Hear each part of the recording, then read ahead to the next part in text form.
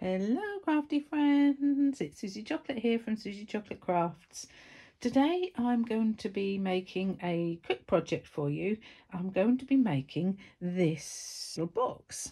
I've been asked to make some wedding favour boxes for a friend's wedding.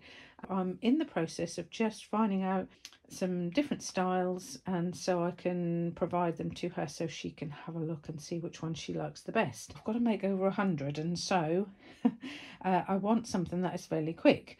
So these two are dies. I'm going to scan this one in because I think that I can make a FCM or an SVG file with that one. That is really nice. I like that. This is more of a little pillar box. As you can see, the ends just fold in, and that I'll be able to scan that one as well. I then remembered that this is in the inbuilt files in our scan and cut machines. I know it's in the SDX.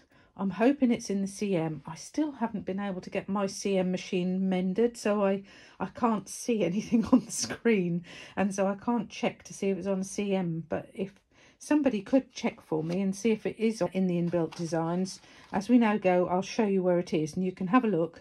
And if it's in your CM machine, please just say in the comments for me. That would be brilliant. Anyway, this is going to be super easy because it is no glue, no tape. You just need some card and your scan and cut machine, and then it folds. It just folds up. And so I'm just going to pop them away at the back there and show you. It's got a little crown on the top, which I think is really super. Can you see that? And yeah, it just opens like this. So it's like that. It's got some perforated score marks around the bottom. You can see mine's been standing in the sunshine. I made this one ages ago. It's just been on display in my craft room. Yeah, so you can see that there's a perforated cut line there, and then the machine just cuts the whole thing out, and then you just fold the crowns in, hold that like that, and then they pop through that little hole.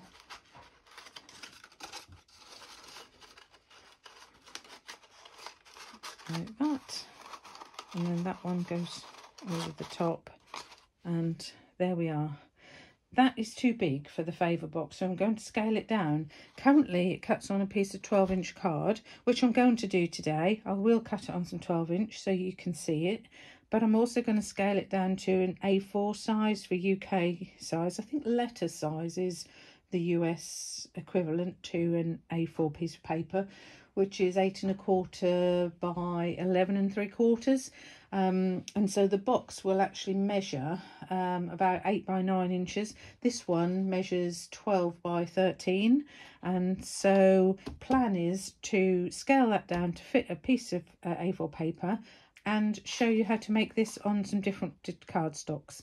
So without further ado, let's get on. I've got my machine on, and I've got my mat out. So I've got my dust cover on here. So always keep this sheet over your sticky mats when you're not using them, so that dust doesn't adhere to your stickiness. Now I think I've been a bit lazy, and it looks like I've put this away without giving it a bit of a clean, because it seemed to have a lot of fibres on it. Let's just fold that up for a moment. I'm quickly just going to run my spatula over and get rid of all of the fibres that I've left behind. And brush them off. Still very sticky from when I restuck it a couple of weeks ago. And so I'm just going to give that a shake. That looks better. Yeah, so just check that you haven't got any extra paper fibres left on. You can also give that wipe with a non-alcoholic baby wipe just to help wipe the fibres off. So I'm going to use this today. It's called Life is Short, Eat Dessert First. I'm all with that. So I'm going to use this lovely green and gold foiled card. So I'm just going to pop that onto my mat and just rub it down to make sure that it's nice and adhered. And then I'll rub this bit as the paper card starts to feed into the machine. So make sure it's right at the top edge and it's not covering up your registration marks. And now I'm going to move you up to the screen so you can see where to find the design. So now we're at the machine. So this is how your machine will turn on and get a similar screen to this. So you just tap the screen, set the carriage, and then we're going to go into patterns today. Hopefully you've had a look through all of these different patterns that are available so you can see the variety, because there is a huge variety of like borders and alphabet letters and different fonts. This is ready-made sentiments. These are some frames. They are shapes, and this is where all the different like dies are, really what you would have as a die. And so we're going to go into there, and then as you can see, here's a variety of all the things that are available. We're going to hit the key and go right down to the bottom, and then here is this little box that we're going to make. There's two different options. One of them has a cutout front and one of them doesn't. So I'm going to do the one that doesn't. This is how it starts off. And so the height is 9.44 inches. That takes up a whole square of your 12 by 12 inch mat. I'm going to cut it at this size, and so you can just see what would happen if you didn't change anything. It will cut the size of the purple box that I've already showed you, and so we're just going to set that onto the mat, and there we are. You can see where it's going to cut on your mat. You want to say okay to that. We're going to select cut. If you want to do a test to make sure your blade is at the right depth on a CM machine, then you can go ahead and do your test. But if you're using a cardstock that you've used a lot and you know what numbers they should be on, then go ahead. I'm going to hit the start button. It's saying my mat is not loaded. I like this machine because it does give us lots of tips and tricks. We can't go wrong. We just follow what's on the screen. That's now feeding in. And then we can set it to cut and then go around the other side, because I just want to make sure that this bottom half of my card is stuck on nicely. And then we're going to hit start. So that's going to feed my paper in. And so I'm just going to rub my little spatula all over here. My cards. Let me just move this down so that you can see what's going on. It's now doing the perforated line. While it's doing that, I'd just like to take the opportunity to give everyone a huge thank you for subscribing to my channel. I've now got over 200 subscribers, which is absolutely amazing. I am so thankful for everybody who has subscribed or who has shared with a friend. My next goal is 500, and so if you like the projects that I'm doing, the box that I'm making here, or if you've watched my fussy cutting ones, making the sentiments and shadow layers, or cutting the digital images out, then please share my channel to help me get up to that 500. You are absolutely amazing, and if you haven't already subscribed, hit that button now and put on the bell so that you make sure that you get a notification every time that I put a new tutorial out. And so it looks like we're now going around the edge of this little box here. It's now almost finished. Just going to zoom out a little bit. We have now cut the box, and there it is. So just peel your outer paper off. Oops, give it a little hug. You've got a nice sticky mat. I'll clean that in a minute. I'm just going to take my mat out and get that out of the way. Shut this up. Just going to show you how easy this is to do, and you can use this little spatula to do your crease.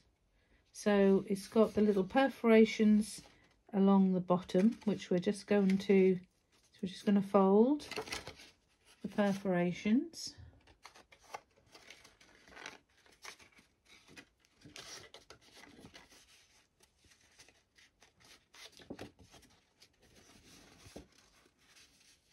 So you might be able to see there, I've got a white core in this, so you can see where the perforations are. I'm not keen on that, and so I need to get a solid core card, I think. But it's at the bottom, so, you know, is anybody going to see it? I probably don't think they are, actually, are they? And there you could put your little gift in there. That will take quite a good size gift. A ring, box of earrings, lots of sweeties, whatever you want, really. I think it's helpful if you put your crowns together and just push it down to get the shape, the rounded shape in the box. I think that would probably help getting this over. Yeah, that's how you do it. That's how you do it. And so let's do that. So there we are.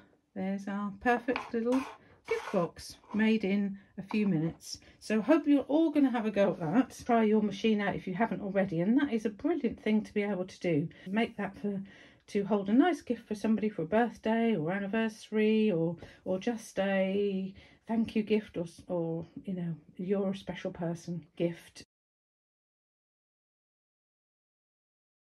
So now I'm going to go on and do the adjustment to make this onto a letter size, so you can see what size I cut it down to, and then you'll be able to do exactly the same for an A4 sheet of paper or letter size in the US. I'm just going to get my A4 card and I'll be back. I've got an A4 piece of white card on my mat, and we're back up at the control screen here. This is the screen that you finished on after we cut the box in the larger size. And so what we're going to do is we're going to go back, and we're going to go into the wrench, and we're going to change the cut area to the size of my A4 piece of card, which is 8 1/4 wide. And so I'm just going to go a little bit smaller than that, because the cutting area red line here doesn't extend right to the very edge, and so I'm going to try and get that to 8, well, 7.99. that's going to be the closest, but that's fine. I haven't got to worry about the width because my paper goes right the way across here, and I know that the box is only going to be the same width, 8 inches wide. So I don't need to worry about that. But if you're using a smaller piece of paper, obviously you can change the width as well. And so I'm going to say okay and okay. And then we're going to go into edit and object edit, and then we're going to change the size of the box. So we're just going to reduce, because at the moment you can see the red outline of the cutting file is extending into the area that I haven't got any card, and so we're going to make this smaller so that we can fit it. So move that up now to the corner, so now we can make it a bit bigger, so that we can come right the way down. So I'm hoping that we can get to almost 8 inches. Yeah, that's right up in the corner. Make sure it's right up in the top hand, left hand corners. And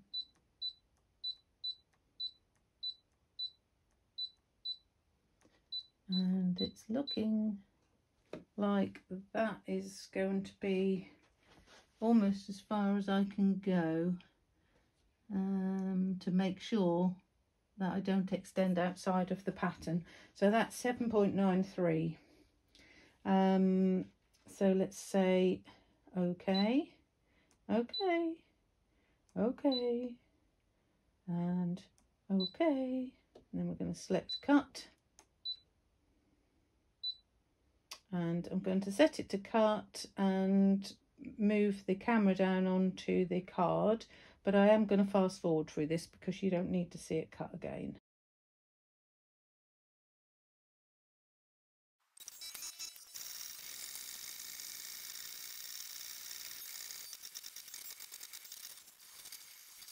So the pattern has cut, and I'll peel that off. So it was just within the width of the card, so that was superb. Did that nicely. So you possibly could have gone to 8 inches because there is a little bit extra there, but depending on how fine you want to cut it. And so I'm just going to take my mat out, and there we are. So that's the size that it would cut as a maximum. So should start folding. So just fold the bottom in along the score lines and get the little crowns together. And as I said in the making the other one, it's just get the crowns and then push it down to make a little bit of your shape, and then it makes it much easier to then get the crowns inside these little slits.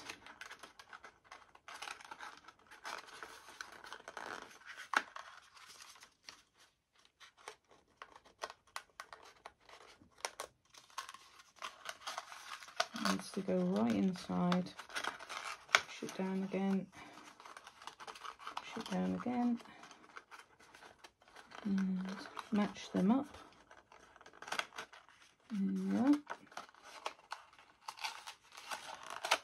Oops. And it does lock in place if you don't let it pop back up. There we are.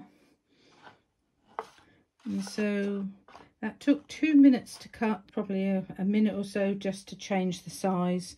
And look at that. Beautiful little box. I'm just going to compare that to the size of the, well, it is quite a bit bigger than that one and quite a bit smaller than that one. And so you can, obviously you can cut this down to any size that you want, so you could cut it down to this size without a problem. I've put a little tag on here, which is easy enough to do. Make a little tag and just pop it on with a little piece of cord.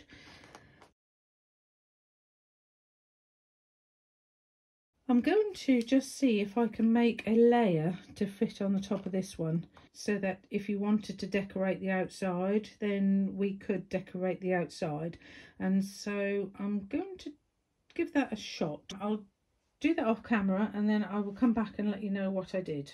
Okay, so I've worked it out. I've worked out that on the A4 piece of card, so the 7.93 inch one, the largest offset that we can do on that size is a minus 0.05, as you can see on the screen there. I'm just going to show you what it did, which is fascinating actually, how it cut it, and then I will show you how we get to that, and so that you can cut it yourself. It makes a layer for the outside of the box that I've just made, and I'll also work out what the best size is for the larger one that I did at the very beginning. And so this is how it is cut up in a good spot there. Yeah, that looks pretty good. Yeah, I've had a little look at it to see what it did, and it's quite fascinating. I'm just going to take my mat out and then I will bring it up to the camera so you can see. So the little crown, I knew that wouldn't cut because that's going to be far too tiny, so I'm not even going to try that. But what it did is it extended the perforated line and actually cut it right the way through. And so we've got 1, 2, 3, 4 sections and a bottom. And as you can see, all these little bits here, it cut little tiny squares all the way around so that it separated the sections. And so now what we could do is, if we've got that, the sun is now shining, so it's changing my light. So I'm going to have to lay that down, I think. But what we can now do is we can lay that on there as just a little inset. So we've got a lovely little white border all the way around the black, and then on the sides, this hole here is cut larger, and so it goes around that little cut hole really nicely. Doesn't that look fab? And then the bottom does exactly the same. So the bottom is slightly smaller as well. And so what I'm going to do is I'm going to stick these all on, and then I'm going to show you what the actual finished item looks like. But I'm really pleased with the way that worked. It has got a tiny little perforated edge, and if you don't like that, you can just trim that off with your scissors or your guillotine. And so yeah, I'm just going to stick all that on, and then I'll come back and show you what it actually looks like. And I'll sort the sunshine out.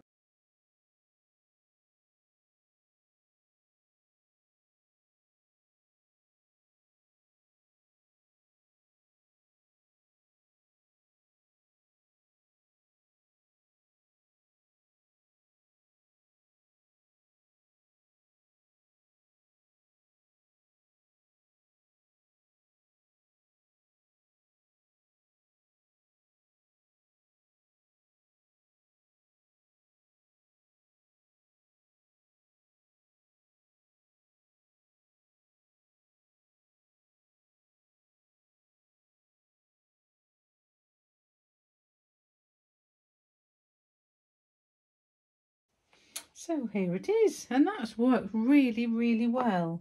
I have just glued it on with some collal glue. You can use any sort of glue that you like. Put this extra layer on if you choose to do it. And just opening up the little box. I've also found actually that there's a score line here at the bottom of the crown, which makes it much easier if you bend those back like that, then it makes it that much easier to then get that nice bend in there.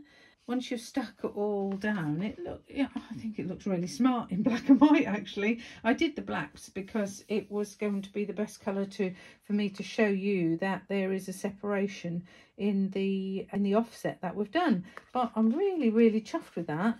So bend your score line crown down, pop your little crowns together, give it a nice bend, because now you've got an extra layer on here. It is that much stiffer.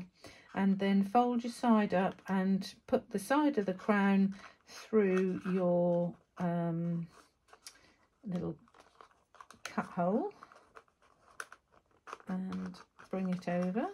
Then line them up nicely so that you've given it a little push down again, and then put this one through the side of the crown through this little slit, and then lock it over, and then it locks in place. And isn't that just beautiful? I love it. I'm really, really pleased with that. And if you wanted to put a sentiment on, obviously you could, but let me just show you quickly how we're going to do the offset. And so I'm just going to pop you back up onto the control screen. So this is what your screen would have looked like after you've cut the smaller box. What we're going to do is we're going to press the back arrow, and then we're going to go into edit, and then object edit, and then in here you have a variety of things that you can do. I'm going to focus on that little circle in the center there, which is the offset button, and you can either increase the size of your pattern or you can decrease the size of your pattern. And so at the moment it's starting off giving you the default of a 0.06 offset, so that makes your pattern bigger. And so we're going to go down on the minus button until we get to 0.5. I've tried all sorts of different offsets in the minus, and this is the smallest that we can go to, and so -5, if you try -6 it won't do it, because obviously it's cutting lots of things too small. And so minus 0.05 is the maximum we can go on this size of 7.93. If you cut it on a different size, then obviously you're going to have to work that out for yourself by just doing a trial and error. You will know when it has done it, because I'll show you how you'll know. And so that's the offset minus that we want to have. So we're going to say okay. That will now process that. And if you've been successful, you will now have 2 layers. And so this one here is what I'm moving about on the top is the layer that you've already cut, and underneath is your offset. And if you look closely, I'm going to try and zoom in on this for you, but if you look closely you can see that the crown has much bigger holes in, and you can see this little squares that is going to cut out around the center, so that it actually detaches. You can also see there's some tiny little squares along the bottom of the crown where it's going to detach the sections for the layer. And so we now need to delete this top layer, because obviously we've already cut it. And so we're going to say okay. Then with this one highlighted with the orange around this layer, so the one that you can move, you're going to bin. So okay to delete the selected data, yes. So now what you've got left is your smaller minus 0.05 offset layer. And so that's the one then you want to cut. So you would then say okay and select that you want to cut it. Put your other colour paper on or card onto your mat, and either do your test cut if you're on a CM, or change your blade depth if it's a different depth of paper, or leave it as it is if it's exactly the same. And then you'd hit start and do your cut, and then you would then end up with what you've already seen when I started this little bit with the black card. And that's how you would do it on there. If you watch to the very end, I will let you know what the offset layer would be for the apple. No, that's not the one we cut today. That's the one I showed you. So this, sorry about the sunshine, but we can't complain about it. It's been freezing day today. We were -7 overnight here on the Norfolk coast in England. Yeah, this one here, which was the larger, which was 9.44 if I remember correctly, I will just work out what the maximum minus offsets that you can do on this size as well. And so I'll pop that up on the screen in a second. But yeah, so I'm really chuffed with what we've managed to cut there today. Just drop you down again so that we can have a little look at what all that we've done. And so you've learnt how to cut the box. Really simple. Best thing you could ever try and have a go at, because you've got a product within about 5 minutes, and that is such an amazing thing to be able to do with your machine. So hope I've given you some inspiration and some ideas of how you can start using your machine. The different varieties of boxes, the different sizes, you can change it to whatever size you want. You can do 1 layer or 2 layer, how you've learnt today. And hopefully you will give it a go and let me know how you get on. I really would love to know. I've got a Facebook group if any of you would be interested in popping your finished designs on there, so that I can have a look. It's Susie Chocolate Crafts on Facebook. Have a search for that, or I'll pop a link in the description box. So that's it for today, and just want to say thank you again for everybody who is subscribing. And if you haven't already subscribed, I would really love you to, if you've enjoyed what you've seen today, of course. All the things that you're seeing in my scan and cut tutorials, please take the opportunity to share in any scan and cut groups that you're in, or with any of your friends who you know might just benefit from a little bit of help getting started on their scan and cut. And so that's it for today, guys. Thank you very, very much. See you again soon. Bye.